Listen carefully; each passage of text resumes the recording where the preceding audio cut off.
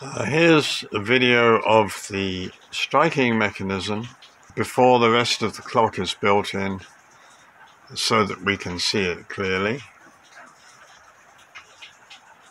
The hands are not driven yet, so we can just move them by hand.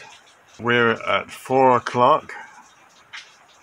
The clock has just struck, so we'll take the hands round to 5 o'clock.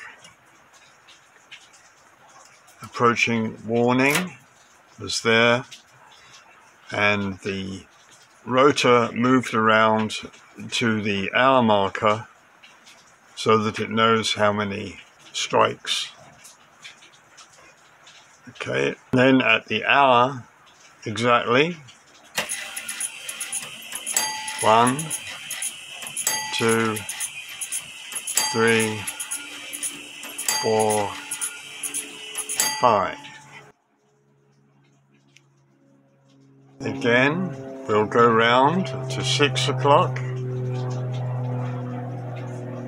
Warning is here. The rotor moves around to the hour marker, which is now in the 6 o'clock position. And at the hour, the clock strikes .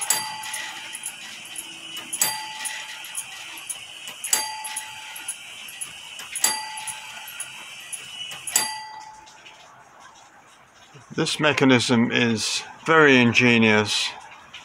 It's quite simple, but it works reliably. Doesn't take up much space. Generally, a very fine piece of Meccano engineering.